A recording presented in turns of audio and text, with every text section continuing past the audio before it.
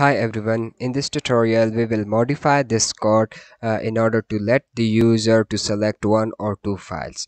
So here is my update, and here I am dealing with total number of charts.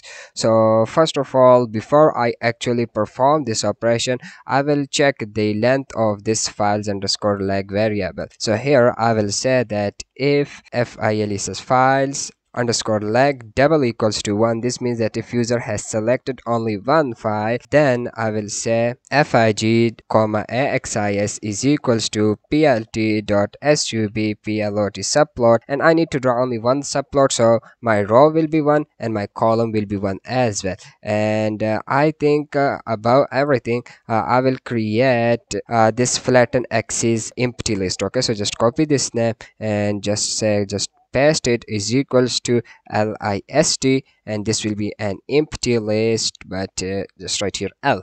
Okay, and now here I will say that flatt and flatten axis dot append append, and I need to append axis axis. Okay, so this will be only one axis, and I just need to append that one axis inside this flat axis list. And else if user selects two files, so L if file is file underscore leg double equals to 2, this means that we will have two rows and a single column. So just copy it, paste it right here, and just make it 2. Okay, so two rows and a single column. And here I will say flatt and flatten axis is equals to, not append, nothing else, is equals to, and I will do this process. Okay, so just copy this line, copy it, and paste it right here. And else if if user has selected more than 2, then I will perform the rest operation. Okay, so just put it right here. Okay, and I hope this will solve our problem. So let's run this application, and now let's select only a single file, open it, click on it. This is my single file, just select it, and dat and GPU CPU update it. Okay, so we got an error, and here again it's not a subplot, it is subplots. Okay, so subplots and then subplots right here. Let's run it again.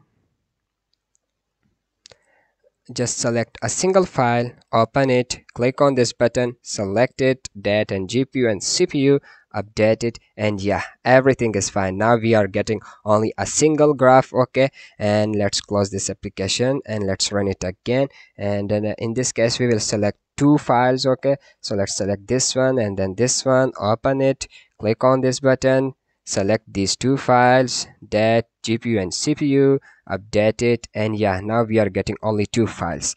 So I hope you have understood how this logic will work. So we will check for 1 and then 2, and then the process will remain same for rest of the files. Okay, and the final thing which I will do here is to add functionality to this save button. Okay, so whenever user clicks on this save button, we will open a directory chooser menu, and user need to select the directory where user want to save this graph. Okay, so for this purpose, where is my save button? Okay, so here I have this save button. I will say rwt root, oops, not root, on underscore press on, press, and then rwt root dot saving saving. Okay, and just copy this name, and beneath everything I will say def saving.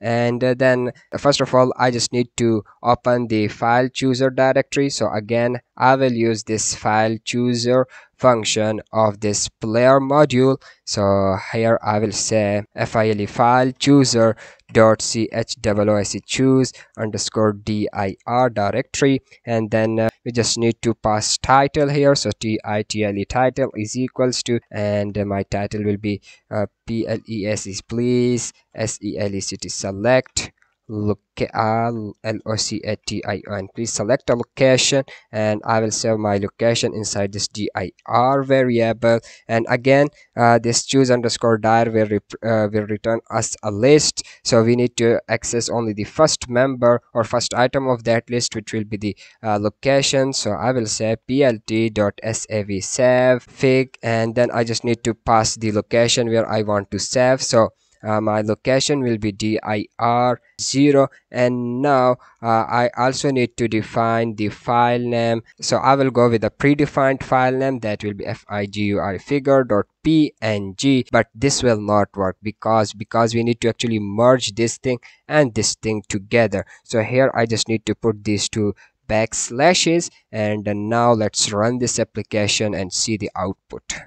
Okay, so let's select maybe only one file. Okay, select it, click on this, select this one, that GPU, CPU, everything. Okay, so I will visualize each and everything and click on the update. Okay, so these are all my lines, and now let's click on the save button.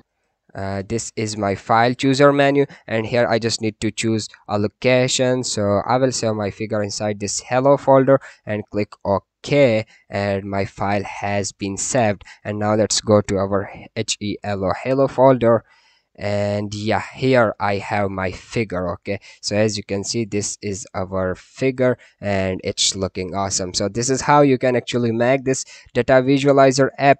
But let me tell you that there are some bugs in this application, and this is your homework to find out those bugs. Just play with these values and everything else and find those bugs, and you need to fix those bugs by your own self. For example, let me close this application, and let me open this data visualizer app again. Just click on this, and if user selects these files multiple times, so if I select these files one, open them, and if I again click on this button, if I again select them, and then if I click on this button, as you can see, we have 1 2 3 4 5 6 files. So this is a bug, and whenever users click on this button, we are getting error. So this is one bug which I have mentioned you, and this is now your homework to find out the causes of this bug and how to fix it. And I hope now you have an adequate amount of information regarding bug fixing